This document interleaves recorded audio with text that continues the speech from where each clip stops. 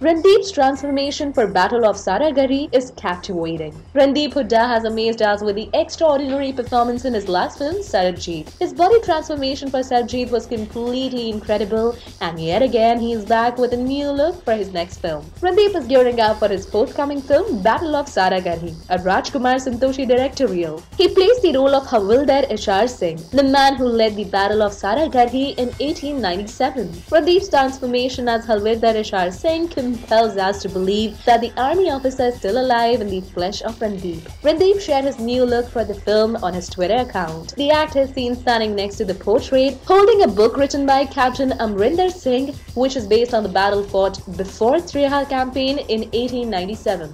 The film also stars Nasiruddin Shah and Ranvijay Singh. What do you have to say on this? Leave your comments below. And for more such updates, do subscribe our channel Bollywood Inside Out.